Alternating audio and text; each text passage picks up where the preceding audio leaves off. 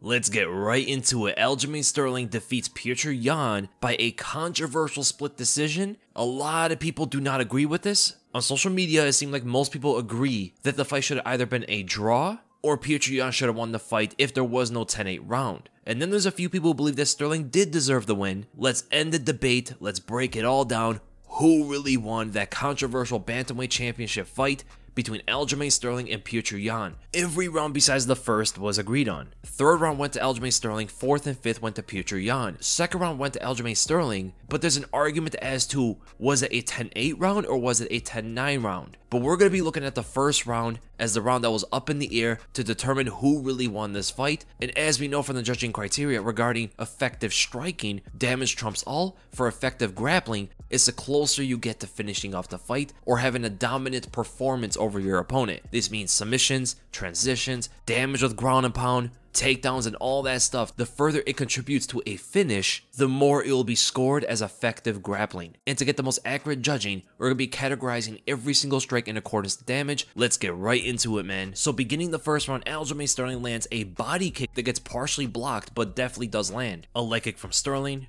Then Sterling whips up another body kick, but not much power in this one. All he's really doing at this point is touching and moving, feeling out the fight. Doesn't want to do anything too crazy in the beginning. Then Sterling taps Yan with a front kick, not much power in it. By the time we get almost halfway into the round, Yan finally lands his first strike, and it's a bigger strike than anything it's landed so far. He fakes the left hook and throws the body kick, gets a big reaction out of Aljamain Sterling, blasts him right into the cage. This one we're going to count as a heavy attack. Sterling throws a long left uppercut, but it looks like it doesn't land, goes right under the chin. It may have grazed. If it did land, it's definitely a light attack. We'll come back to it if we have to. Thrust kick by Sterling, but gets caught as well. Yan lands a leg kick. Then he hops in and lands a jab, pushing Sterling backwards, gets a big reaction out of him.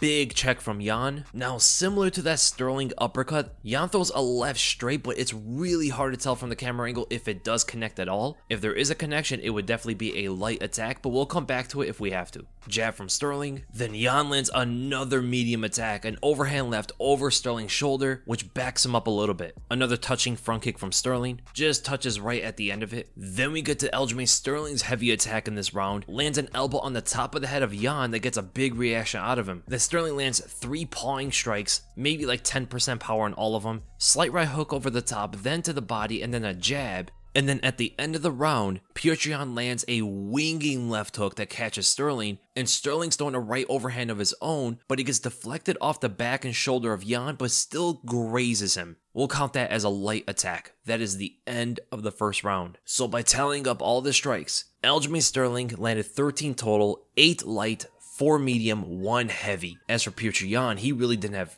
any kind of output in this round. 0 light, 4 medium, and 2 heavy. Because most of the strikes in this round were not that impactful, that's why there are a lot of mediums and some heavies, nothing really looked like it was contributing to a finish. The elbow was pretty nice, the body kick was pretty nice, the jab was pretty nice, but ultimately nothing was crazy about the round that was super impactful. And because of that, the cumulative impact of the round is definitely going to matter a little bit more, because there's nothing big about the immediate impactful strikes. It does make the round pretty hard to score, considering how the rules are written out. Immediate is going to trump over cumulative. The vast majority of Aljamain Sterling strikes had no impact. A lot of just touching shots that got no reaction out of Yan. Then there were some of the body kicks that were kind of decent. The elbow from Sterling was the main one. But does that trump what Yan was able to do with his body kick and his jab? It's really tough to look at because the medium shots pretty much cancel each other out. Forget there's any medium attack here. Now we're looking at the light and heavies. This is how you have to weigh this. Are those 8 light strikes from Sterling more impactful than the jab or the body kick that Yan landed? That's the question now. Imagine combining all of those 8 light strikes from Sterling. Would that be more damaging than the jab or the body kick from Petr Yan? Man, it's really tough to judge. If the rules were written better, I would have scored this round a draw. After looking back at all the light strikes from Sterling and comparing that to the jab from Yan, I would have to conclude,